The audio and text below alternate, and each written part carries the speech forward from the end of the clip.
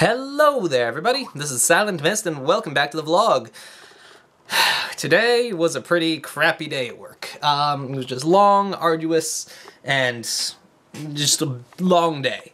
However, things are looking better now that I got home. First of all, I got my paycheck today. Actually, I got this week and last week's paycheck because of a bit of a mix-up I ended up getting two at once. Actually, no, it wasn't because of a mix-up. It was because I wasn't there to pick it up.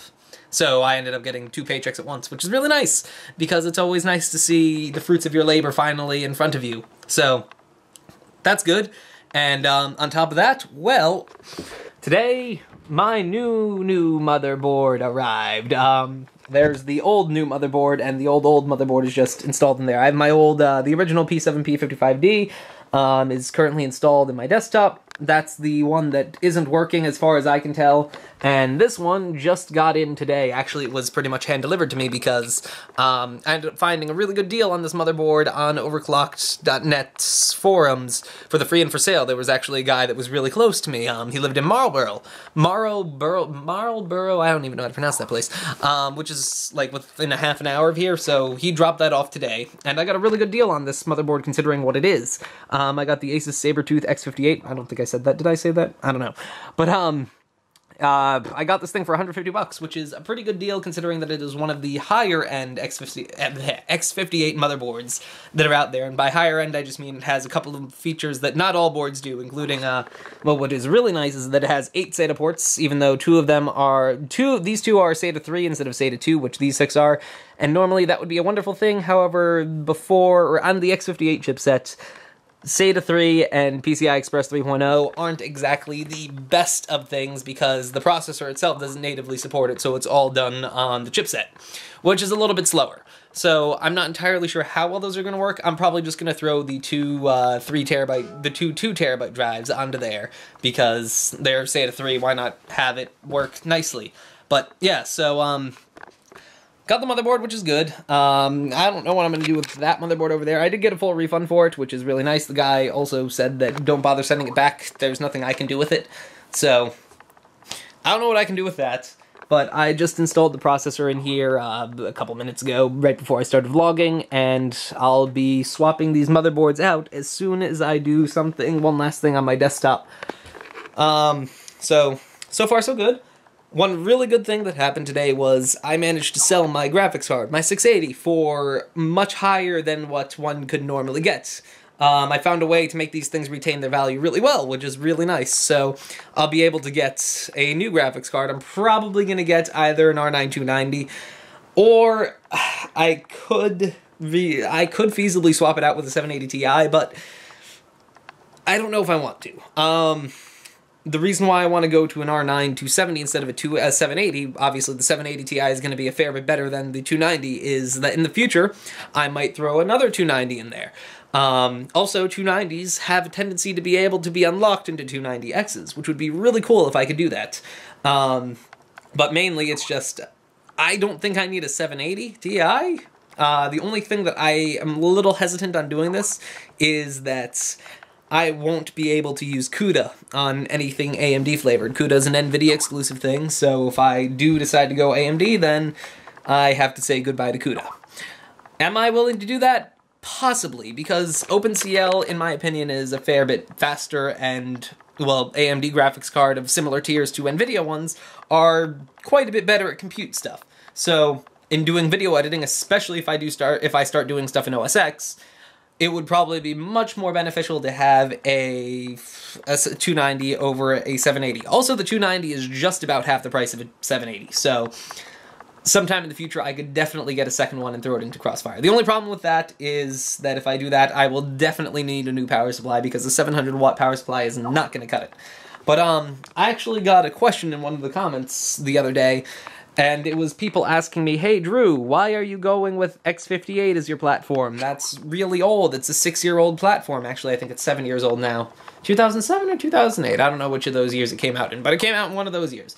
It is a very old platform. However, in my opinion, it is the best aged platform out of any processor line there is right now. Minus I might not be able to say that. AM3 and AM2 might hold a candle light to that. The only thing is, I went to X58 because you can purchase 6-core Xeons on eBay for very, very low prices. I got a Xeon, which is the equivalent of a 980X or a 970, which are hexa-core Intel Core i7s, for $60. Or 80 bucks, sorry. I've seen them as low as like 50 or 60 bucks. But I got one for 80 bucks, which is a fantastic deal considering that these things can be overclocked like champions. This thing right here comes in stock at 2.6 gigahertz, but I would be surprised if I couldn't get it up to 4.2 gigahertz. Obviously, it's a bit of a cherry picking and it's a bit of luck. I have to hope that I got a good chip, but it does seem like, as a whole, they overclocked well over 4 gigahertz, which is good because in looking at online benchmarks, they are actually quite comparable to the X79, which is the newer tier of Intel processors. They perform very similarly, albeit a little slower clock for clock. I believe the difference is like 15% in the worst case scenario. So essentially, what I did was I did a side grade from what I currently have to what I will now have as soon as I switch the parts out.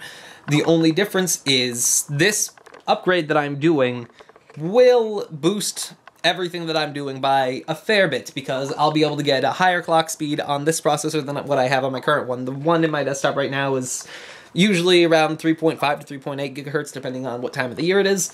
Like I said, I should be able to get this one to 4 gigahertz. That, and it has 2 more cores. So it should just be an all-around boost in performance by at least a fair bit of a margin. On top of that, I think I can get more for the parts that are currently in my computer than what I just spent on this motherboard and processor. Totaling out, that cost me like $230. I should be able to get around that for this, or for what's in there. So I am essentially just swapping parts out, not really losing anything. I might be actually like gaining a little bit, and at the same time getting a fair bit of a nice performance jump. So yeah, I need to swap these out. I'm going to do that as soon as I wrap up this bit of the vlog. I don't know if I'll show you guys any more of that. I tried recording an upgrade process, or the upgrade process before, but it was just too much footage because it took way too long to upgrade, to swap everything out and to clean everything, that I was like, no, we're just going to scrap that. So, yeah. Lots of cool stuff. The only problem with these upgrades and switching out of parts is that I'm gonna be unable to make videos for a few days, most likely, because I'm selling my 680, like I said. Now, I do have a replacement, or a temporary part to hold me over until I get whatever I decide to get, which is just this little wimpy thing. This is a 4670. This is the first graphics card that was installed in this desktop way back when. This will be in there until I get whatever I want to get, which is most likely going to be an R9 290. The only thing holding me back, like I said, is the lack of CUDA on AMD's side, but I think OpenCL should make up for that. And in Premiere, it is supported perfectly fine. In Sony Vegas, it's supported. In Final Cut Pro, it's definitely supported, so I don't think I'm going to be missing CUDA, to be perfectly honest. It's also supported in After Effects, as far as I'm concerned. Not that I use that much right now, but maybe in the future I'll use it. But yeah, the 290 is definitely a much more economical upgrade because it's maybe 15% slower than a 780 Ti at half the price. So it would kind of be stupid not to go that route. But I'll see what I do. I'm gonna do all the stuff that I need to do on my desktop and then switch out the parts. So, see you guys in a bit. Great news! The new motherboard is installed and it seems to be working. It booted, and now I just need to overclock everything. However, over there, my old graphics card is sitting out, because that's no longer a part of my computer. Instead, I have a puny 4670 powering just 2 of the screens, because I'm pretty sure it can't power the third one off of it. I'm pretty sure you can only power 2 screens. So, I'm going to need to place an order for the new graphics card, which is great. And I'll get that one out and sold, or out into the world where it belongs now. So far, everything's so good. Let's see how high I can push the Xeon, and let's see if I can get some nice overclocking going.